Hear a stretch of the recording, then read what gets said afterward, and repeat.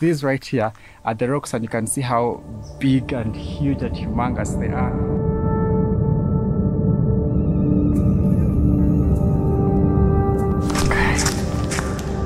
Walking down these rocks is one of the craziest things. My grandfather told me that they found a hand of a human being. For them, they believe the sun as their God. If you look at the current 1,000 Ugandan shilling note, you will see this symbol that can be traced back between 5,000 to 12,000 years ago from the oldest art rock in Uganda, located in the eastern part in Kumi, a district majorly occupied by the Itesot tribe.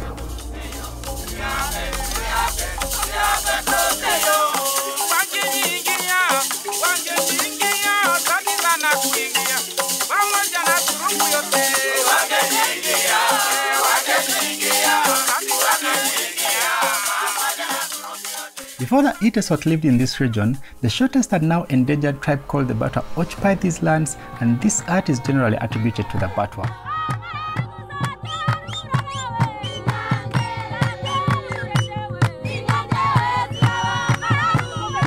Today, in East Africa, the Batwa are found in small groups near the Rwanda-Uganda border and eastern Congo.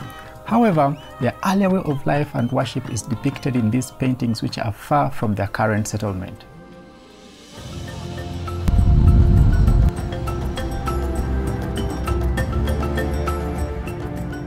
Today I'm traveling in the eastern part of Uganda, and fact be told, this is the farthest I've come in the eastern part of Uganda, and this is in Bukedya, and I'm going to be going up to Kumi, where I will be going to Nyero rock paintings. I've been told that these are the oldest art rock paintings in Uganda, so I can't wait, and I'm excited to see how beautiful and amazing these rock paintings are. We're in Kumi district and decided to stop over for a couple of drinks and refreshments so that we go hiking to the rock paintings with enough energy.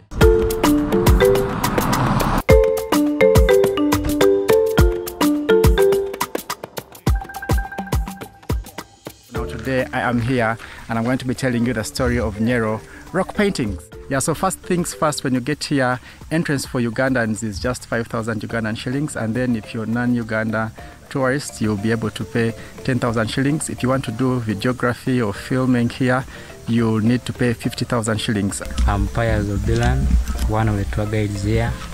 So how long have you been guiding you as an individual? I believe it's since my childhood. Okay. Because I'm a born of here. Oh. Even the first guide here, he's my grandfather. Oh, really? So it is part of us. These paintings were first documented in 1913 and later described by researchers as largely of geometric nature.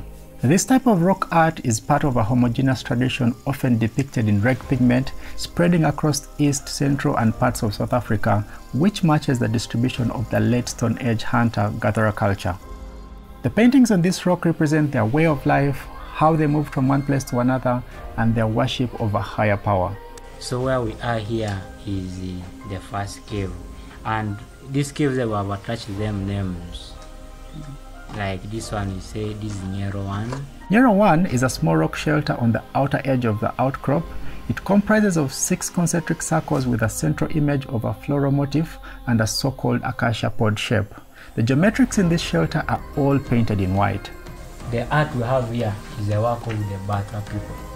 So the Batwa are the element that used to stay here. Light bulb moment. The Batwa were in the eastern part of Uganda. Actually, this is something I've heard for the very first time. I don't know why I'd never read this, but the Batwa people were the guys that painted here. For them, they believe the sun as their god. So what they depict here was the god, that is the sun. They use the sap. You know wild plants that have this whitish element, okay? So what they say, they squeezed it and they put it to certain process, and at the end they came up with their own paint.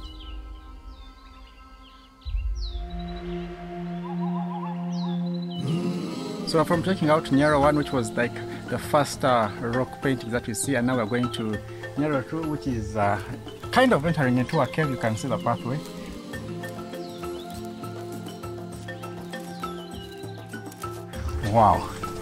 Wow, this is really amazing and beautiful. Inside here, this is Nyero 2 now, and the paintings really look awesome.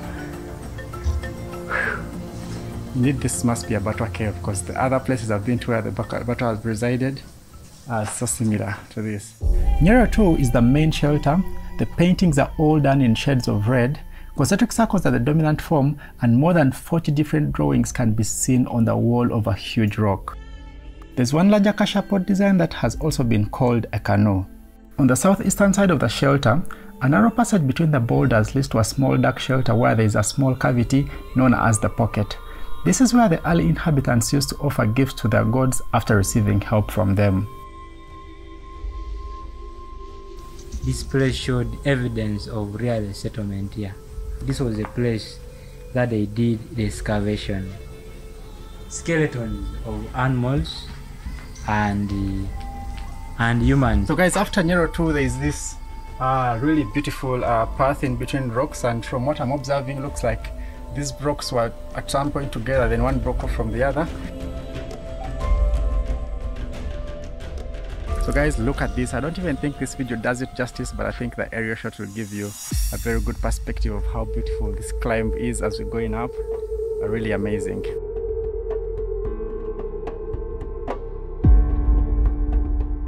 We're now on the top of one of the rocks, the hugest rocks. This is the highest point I've been, just on a rock.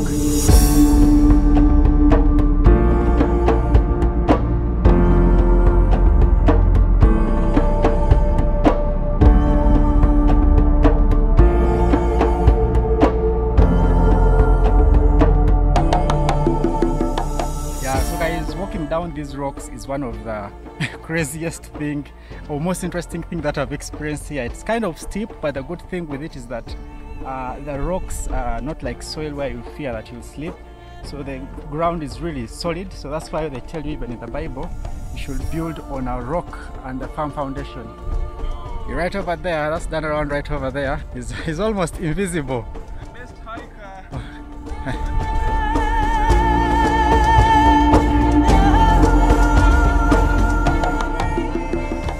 We're approaching Nyero 3, which is the third rock painting, and we've had to like really hike through paths in the rocks and in the bushes, seen lots of monkeys here, and you know, it's a beautiful thing that you should come and try out.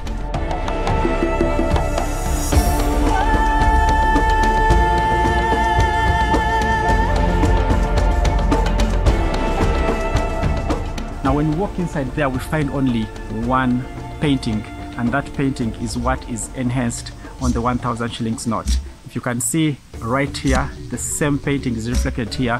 When you go outside there, this rock face has been shown, then all of this is there, as you can see. Now they brought this one here, trying to bring it out. So guys, this right here is the Nyero 3, and it is the only cave with only one painting. And what we're seeing here is, I think, one of the most popular signs that we've seen about the Nyero paintings, and this is considered to be a place of worship. And when you look at the 1,000 shillings note currently in Uganda, it has this particular cave. It shows you the entrance into the cave, and also they've enhanced this particular side of painting here to reflect on that symbol on the 1,000 shillings note. The rock art sites are believed to have been sacred places of the gods, so the red and white paintings remain valuable to the people of Teso. In the past, Teso people of Nyero would sacrifice and pay offerings to the gods for problems of rain, misfortune, blessings, and childbearing, and that is at Nyero 3. As I visit more places around the country, I get to appreciate that I am learning and being exposed to so much information than I would come across in my previous life. Thank you so much for watching this video, and see you soon in the next one.